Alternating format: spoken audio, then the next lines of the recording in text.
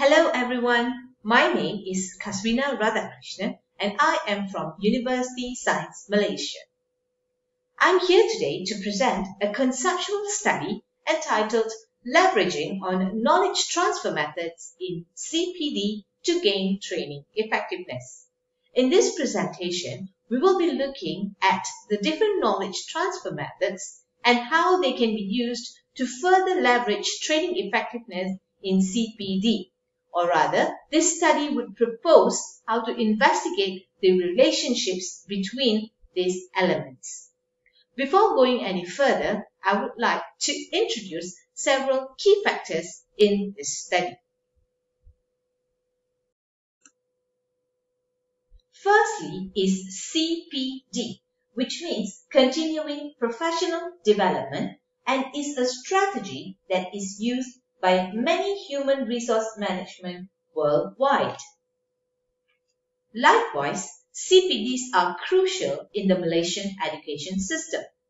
Teachers constantly attend training that comes and covers a myriad of content related to education. Now, in this CPD training session, a process that occurs is knowledge transfer. The information is passed from one agent to another in a cascade process. Cascade model of transferring information is aptly presented in this diagram in the slide, whereby a first cohort or generation of trainers is trained in a specific subject and move on to be trainers to the second cohort or generation. The information is passed down from one stage or tier to another stage. Well, ladies and gentlemen, this cascade model has been very widely used in CPDs, especially in Malaysia. Since the introduction of the MEB, Malaysian Educational Blueprint 2013-2025, a variety of training in the education has been carried out using this cascade model. However, researchers have identified several issues pertaining to the way the information is transferred. Teachers generally voice out lack of confidence, understanding, and insufficiency in receiving information during training. Recent literature also shows that there are several factors that affect training effectiveness.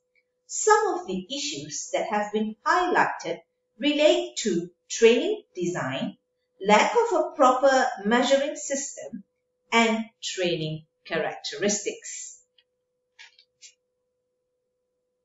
Therefore, this conceptual study is suggested to leverage the elements in knowledge transfer which are related to the factors highlighted in recent literature. Based on Bandura's social learning theory, the emphasis on learning or absorbing information is done by observing, modeling, and imitating behavior, attitude, and emotional reaction of others. It considers both the influence of environmental and cognitive factors that influence learning. In lieu to that, Baldwin and Ford in their transfer model have stated three dimensions, which are training design, transfer climate, and training characteristics. Training design refers to the design or the content of the training, whereas transfer climate refers to the work environment and the support given by the superiors as well as colleagues, and training characteristics refers to the personality of the teachers who attend the training. Moving on to the research objectives. The research objective of this study is to investigate the relationship between training design and training effectiveness of the cascade training model between the two tiers of the CEFR master trainers. Now, why do we choose the CEFR Master Trainers is because we would want to specify the outcome and narrow down to a specific educational training which has been carried out constantly since 2016. And this is referred to the Common European Framework of Reference, CEFR, which is done by the English teachers nationwide. The English Language Training Center, ELTC, has details of all the selected trainers, and these trainers can be the sample of the population.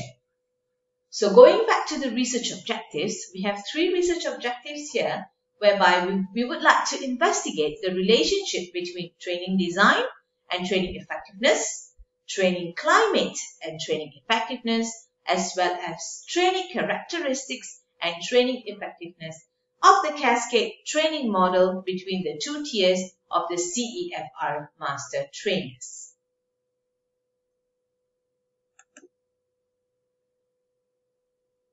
The methodology of this proposed study here are 200 national master trainers and 350 district master trainers from Malaysia. The research tool will be a questionnaire, and the study setting will involve all primary and secondary schools in Malaysia. The master trainers will be selected from all the primary and secondary schools in Malaysia. Now, the significance of this study, or rather the outcome of this study, will be helpful for the Ministry of Education, for the Curriculum Development Center, and even the English Language Training Center, as it could prevent the assumptions made on failure in training and leverage the knowledge transfer methods in training. Well, ladies and gentlemen, that's all that I would like to share with you today. Thanks for your attention.